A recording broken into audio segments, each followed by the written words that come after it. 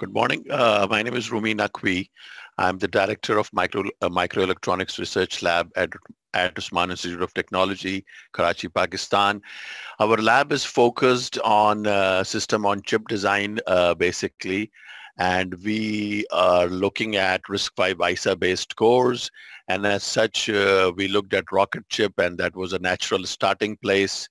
So our first idea was to look at this rocket chip in a great detail and essentially do a reverse engineering of this chip. And my talk essentially would basically give you an overview of the rocket chip and basically present the software architecture. And by the end of the talk, one should be familiar with, get some level of familiarity with the rocket chip and how it's constructed, how to configure it, and so on and so forth, right? So let's get to the outline. Basically, as I said, we will explain our motivation and goals a little bit, why we are looking at rocket chip, present a basic overview of the rocket chip generator, then look at deconstructing the architecture of the rocket chip generator, right? And then what we decided to do is put it all together in a microarchitecture and software specification document. Then what we are calling our own Agaz chip SoC framework or generator, right? Which Agaz is a word in Urdu, which means a new beginning. So we will show you how you can configure a new SoC, which we are calling Agaz, and then what basically the summary and future directions of our research.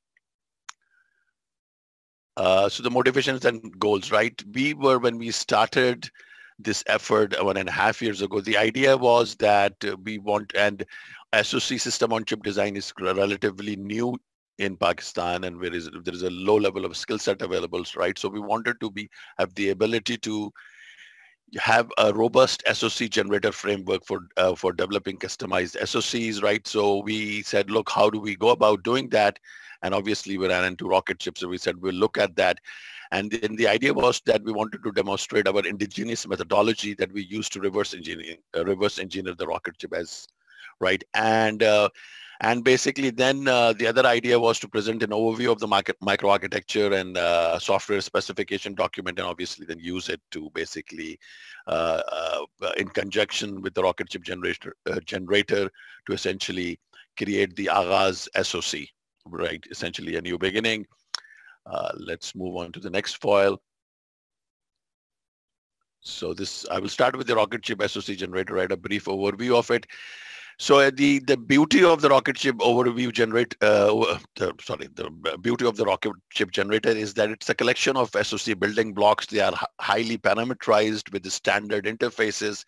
Hence, you can plug and play them, connect them together, and create a big system, right? The other thing is that they have been implemented in Chisel, which is an open source hardware construction language, embedded in Scala, which is a function language. So it's a very software oriented kind of project. And on top of it, what you do is you use FurRTL to actually take that Chisel and convert it into Verilog, emit Verilog. The basic features of the generator are it has cores in it. It has an in order core 5-stage, which is the rocket core. I'll talk a little bit more about it in the next foil. Then there is an out of order core also, which is referred to as boom. Then one could form core tiles with it, where you could have your L1 caches, custom accelerators, a floating point unit, and I have it twice here. But anyway, that's an error.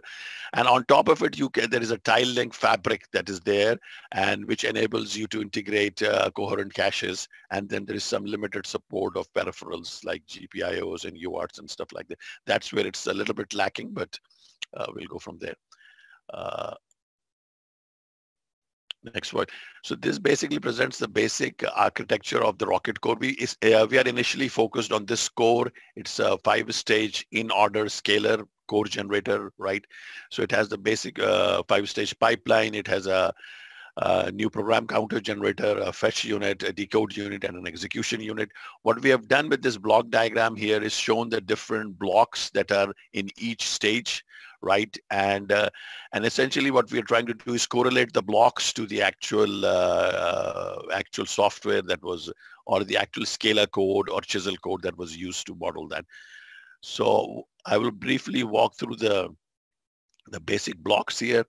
Again, the next few foils are meant to be just an introduction, all right, to a person who's looking at this for the first time. So I'm not going to read every single line from here, but the idea is that the new PC generator, the new program counter generator module consists of the page table walker, right, which is programmable.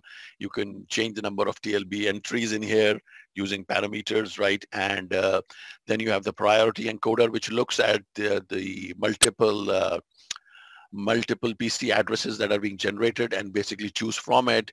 Then there is the exception program counter, which generates the PC address for the exceptions. And then there's the new program counter, essentially, which is nothing but a +4 of the current address, right? So these are the basic building blocks on the NPC gen.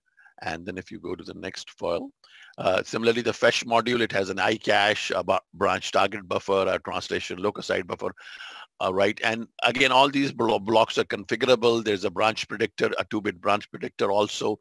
So one could look at these blocks and configure them, and we will talk in detail how to configure them. Right, nothing more here.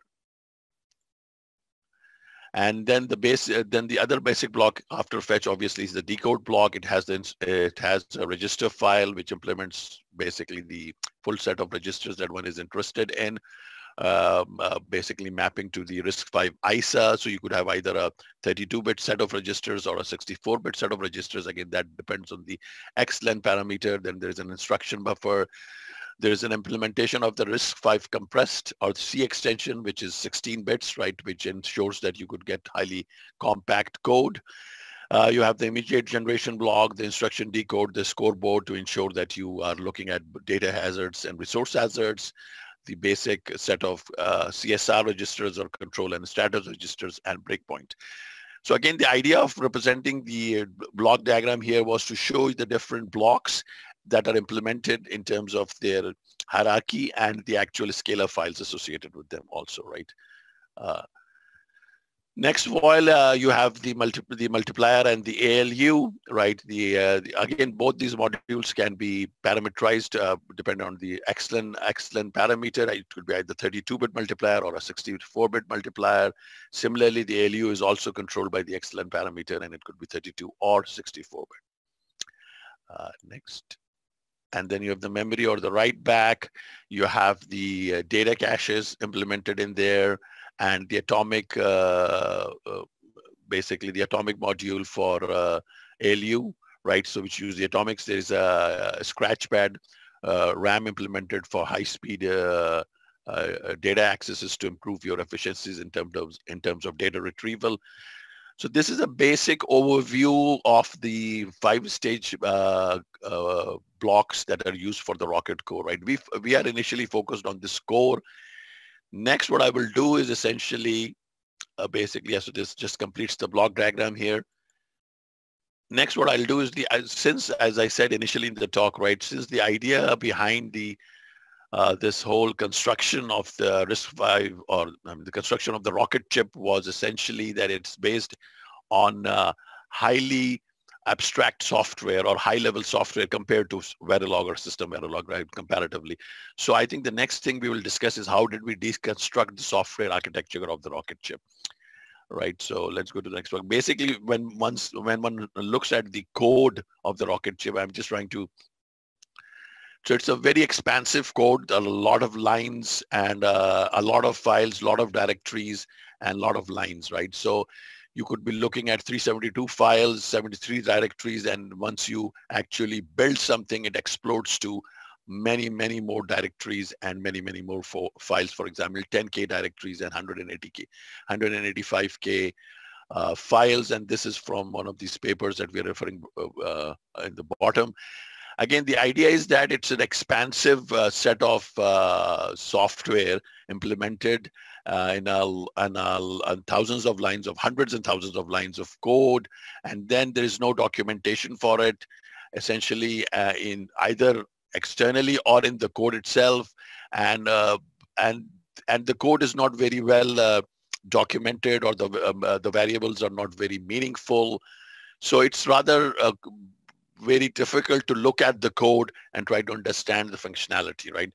So this makes it very difficult to take the rocket ship code, the rocket ship generator essentially, and basically augment it further or enhance its capabilities, right? So what we decided to do when we faced this problem is the idea behind our approach was that we will take basically software undergraduate CS students, and we would essentially who know the basics of object-oriented programming and high-level functional programming concepts, and then use them to really go through the code line by line and try to understand the implementation of the code, right?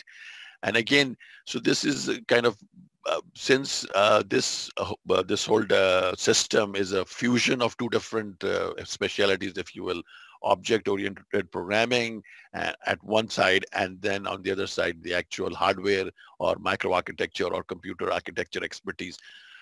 So what we did is we took this set of CS students, we assigned them the different modules, and they went line by line through the code of the rocket ship generator. And their idea was that in the end, the objective was to be able to develop basically a software architecture and microarchitecture document, which we are calling the MASS of the rocket ship, basically, right?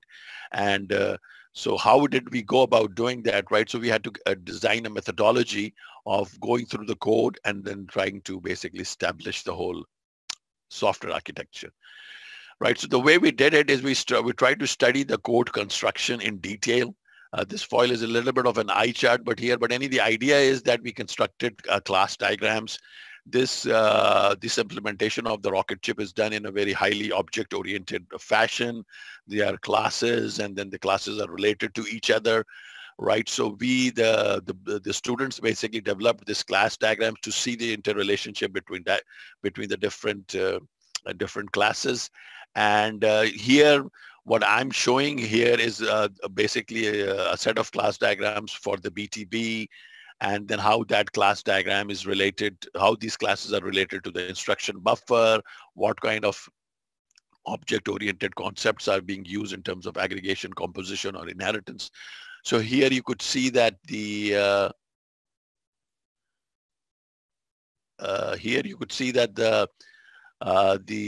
iBuff class, which is related to the BTB response class, right? And there are other relationships, and they are shown by the arrows.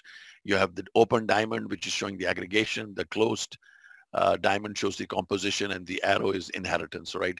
So these are the linkages between different classes. Again, I'm not going to walk through the different linkages, but the idea was to show you that this is the level of detail that we have gone into in terms of analyzing the code, right? And this level of detail is documented in the MASS document. Next foil. Let's go to the next one. Come on. Okay, so here basically I'm walking through a little bit more detail in terms of the two class relationships, right? As I said earlier, the BTB response class and the instruction bus class, there are two classes here. Just basically for an overview for people who are not that familiar with the classes and methods and variables, right? The pluses here indicate that these are all public attributes or of the classes, and then on the bottom you have the basic public methods of the iBus class, and then the iBus class is basically getting aggregated with the BTB response class, right? And then the BTB response class essentially is inheriting its methods from its parent class, which is BTB bundle. So this shows the relationship between the different classes that are created and how they are related and how they can be basically parameterized, right? So anyway, let's move to the next foil. So I think then in the next slide, we are going into the details of what object-oriented concepts or fundamentals that were used in the rocket ship. I'll just click through it quickly, right? So they basically inherently use the basic 4 pillars or whatever the number of the basic features of object orientation in terms of abstraction, encapsulation, and inheritance. And so you can see that they use the abstract keyword and were basically using the abstract trade for decode constant. Similarly, they were using the private access modifier, right, to make sure that certain modifiers are private and they are encapsulated or hidden, right? And then you see inheritance in the PMP and PMP reg classes and polymorphism also, right? So the idea is that this is a fully object-oriented code in that sense of the rocket ship. So you need to really get into the details, and that's why constructing of the class diagrams and basically looking at these relationships between different classes really helped us understand the code much better. Let's get to the next foil. So now once we created all these class diagrams right, so we were now able to put the whole thing together, and the idea was once you have deconstructed the software architecture, right, then you can take the software architecture and marry it with the hardware or the microarchitecture, and that's where the MAS or microarchitecture specification document comes in together, right? So we put it all together. So in this case, the additional feature that we added in here is that, again, to expedite or to make going through the code easier, we constructed flow diagrams, right? And the idea behind the flow charts or flow diagrams was that you could have a visual picture of the code. So one could look at the flow diagram and get a visual picture of the code very quickly. So if you can see on the left, there's a visual picture of this code, which is shown on the right. This is a class where you're defining a register file, right? It is initiated with 3 parameters. It has a memory function in it. It has multiple access methods in it, which are private, for example, right? And then there's, and for example, the access method read, scan read, there are 2 access methods in it, which are private. And then, right, so I think that's the basic idea. So this gives you a basic software view of the register file, right? How it is defined, what are the access methods, and then on the left you can see the flow chart, right? You start and you get into the register file. It shows you what are the parameters, then it goes into a basic the memory instantiation, right? And we on the right of the flow chart, let me do this again. On the right of the flow chart, it shows you that this is a memory. So this variable is basically creating a memory. Then this is an access method, which takes address as a parameter. And then this is how the address is computed, right? So so on and so forth. So this flow chart really makes reading the code much more easier, right? So you could follow the code actually or look at the flow chart, right?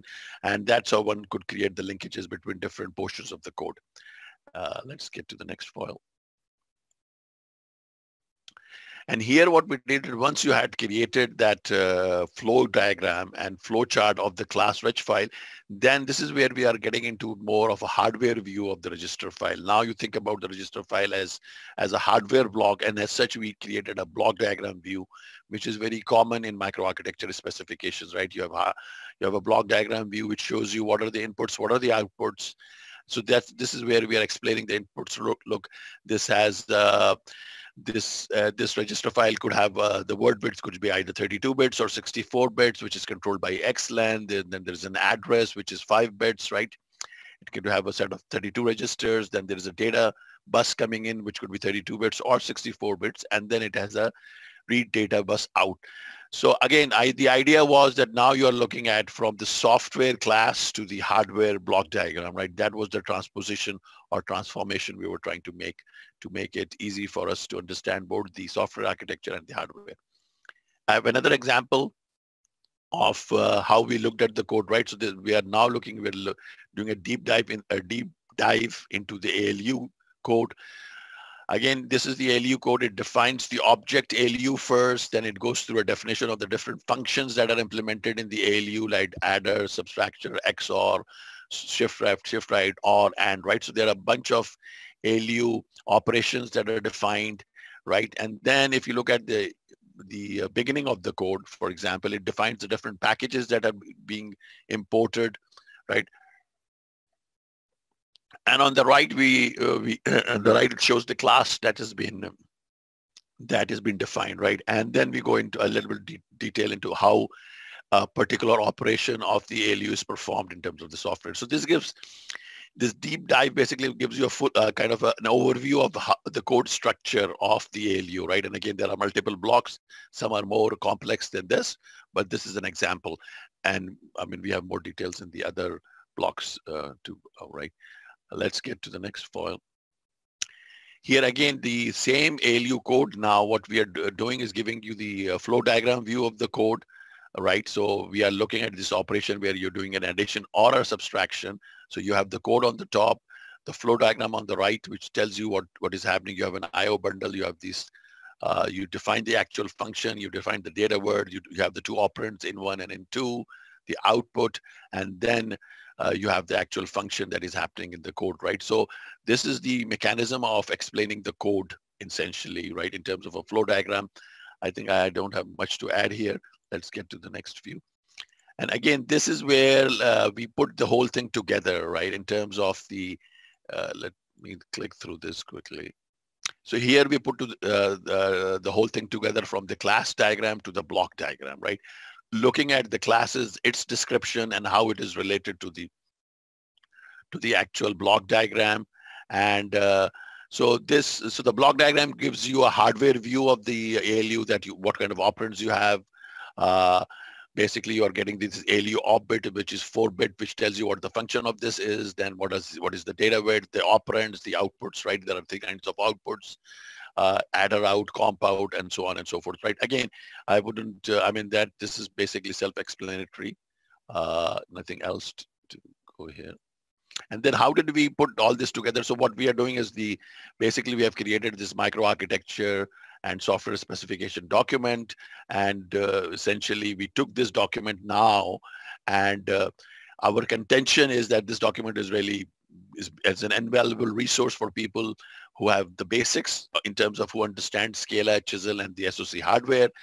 The document itself offers a detailed knowledge of the Rocket core building blocks in terms of the block diagrams, class diagrams, flow diagrams, and then creating the correlation between them, right? And hence one can use this document to actually basically reverse engineer or improve your understanding of the Rocket chip, and use it to configure your own systems or frameworks. So what we did is we didn't only want to kind of create a document only, right? So from creating a methodology, we started creating our own SoC, which we are calling Agaz. As I said earlier, Agaz is an Urdu word, which means beginning. And as I guess I stated earlier also, in fact, this is the true beginning in Pakistan.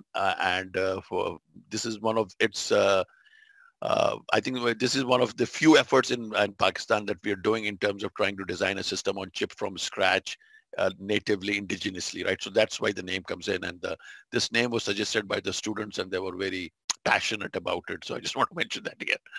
Anyway, so what we did is we said, okay, we'll agree on a certain specification for the Agaz SoC first, right? We'll go with the 32-bit RISC-V extension, IMNC, 64 kilobytes of instruction in data cache, core local interrupt controller, peripheral local interrupt controller, and a privileged machine, right? With that specification defined, the idea would be that we will show you how to configure the Agaz SoC and core, right? So the first step is you have to create an Agaz core class with the requisite configuration information that I shared before, and then you take that core class in the system configuration and add it there.